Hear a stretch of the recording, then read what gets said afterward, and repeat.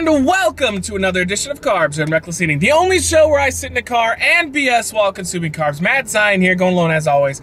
Go ahead and subscribe to our gaming channel, Zion Mainframe Gaming. By clicking the annotation right there, it'll take you over to our Let's Play channel that is combined with our personalities. It is Hulk Hogan flexing nude in front of Andre the Giant as they prepare to gangbang the Ultimate Warrior.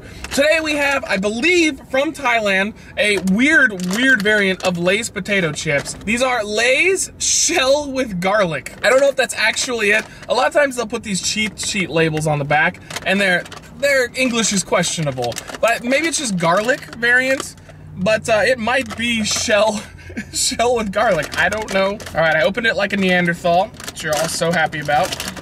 Let's try this out. Ooh, yeah, there's garlicness in there. I kind of smell the ocean a little bit, but it's mostly garlic. They just look like your regular Ruffle Lay's variant that they have out. Let's try it out. Here we go. Very light hint of something.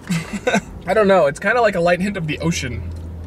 Doesn't taste much like anything. Just a generic Lay's ruffled like variant with a little bit of ocean in it. I don't know. It's not offensive or anything. Like, it's snackable for sure. But maybe they need to increase a flavor of some sort somewhere, because it's just very bland. I don't think dipping this in anything is going to help, because it's the ocean. What the hell are you dipped in the ocean besides your own sexual nude body? I'm getting more, as I eat more, I'm getting more of that ocean thing going on. This is, I guess, like a low 3. To me, they're below average, because I would just have the regular ruffled Lay's variant, and those don't have a lot of flavor to them either.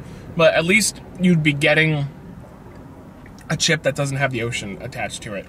They're just kind of bland and weird. I love the packaging, though. I mean, the packaging is a big, like, WTF. Like, I've gotta buy that bag. What the hell is going on with this thing? But I think Jeff got this at a local Thailand market around here.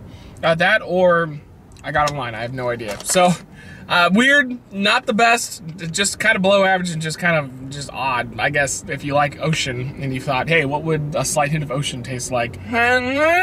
With my chip, that would be the chip for you. So, there you go, guys. What are your thoughts on this product? Let me know in the comments down below. And thank you for joining me for this episode of Carbs. We'll see you on the next one.